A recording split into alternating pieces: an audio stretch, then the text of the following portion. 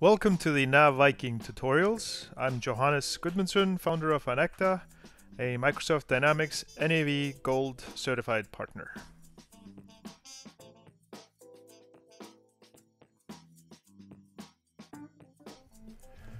Hello and welcome to the Coffee Mug tutorials. Approvals. We keep going on that. What I wanted to do today is kind of talk about the notifications within approvals. So with further ado, I am just gonna jump right into it.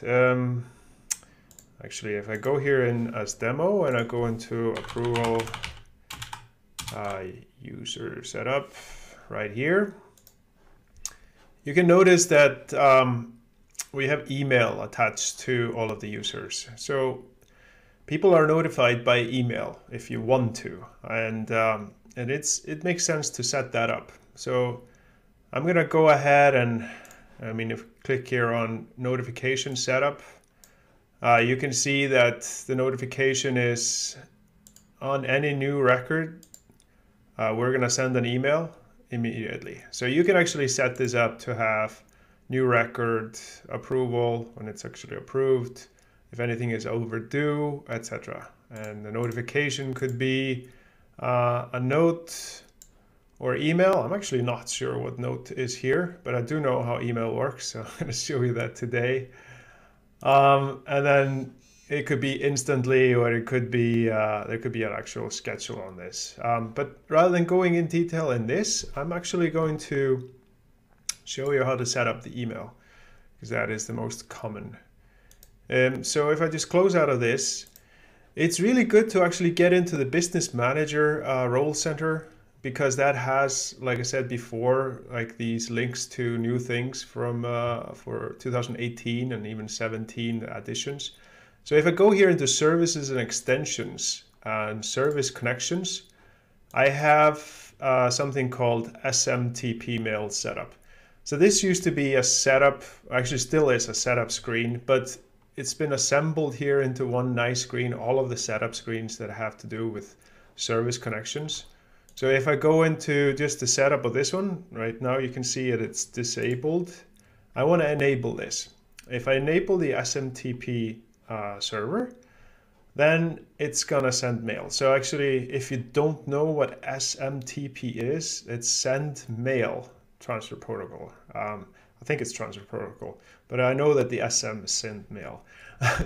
So here, what we want to do is find the server who is sending mail. And if you don't know this, ask your system admin, he would know that. But if you're using Office 365, this becomes really easy. All you have to do is say apply Office 365 server settings, and it fills it out for you. And then you just put in the user ID. In this case, demo is the one I use.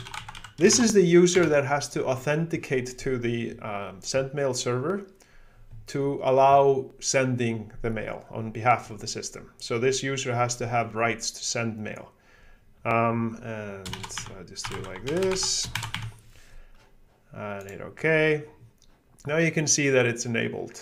I could actually go in here and say test email setup.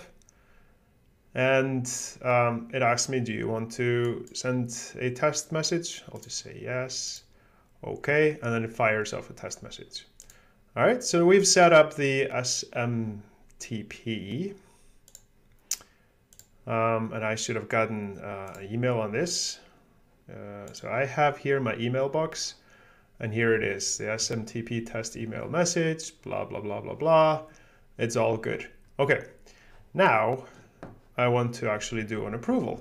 So I go into same thing I've been doing so far. I have Paul here. I actually have a pending approval right here on this order. So what I'm going to do is just cancel that approval and send the approval again and see what happens. So this should fire off at least 2 emails, one to Paul saying, hey, the order is canceled, or the approval is canceled, and then one to Yoko Ono saying, hey, you need to approve this, or to demo, depending on how our approval chain is. So I actually have everything go to the demo email box, because I only have one email on this machine. set up. So we should get some emails coming through in just a minute. It takes usually a few seconds for it to fire out the emails. It goes probably somewhere far away and then comes back again, especially if it's in the cloud. So we patiently wait here as we're going through this. Let's see. Nothing coming yet. Let me just close this out here.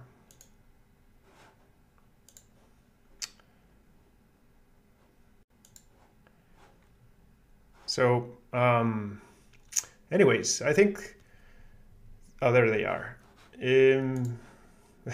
Took, what is it, 10 seconds? Anyways, so we have here, hello, nothing. That is actually the demo account showing that, oh, it's because I'm an approval administrator, so I get always updates. So we have something cancelled and requires approval. Oh, for Paul McCartney, we've request cancelled, and for demo, we actually get that it has been cancelled, and then that it requires your approval. Okay, so notifications are clearly working, and that's giving you a list of things that is happening. And there's a link here to the order. If you click this, it'll actually fire up the web client into this order, and you can go ahead and approve it there. So if you are like somewhere on the road and you need to approve this order and you have access to the web client, you can basically just click this and approve it there. So this is how we set up the email, and I hope this was useful to you, and we keep rocking and rolling on the approvals for next video. Thank you.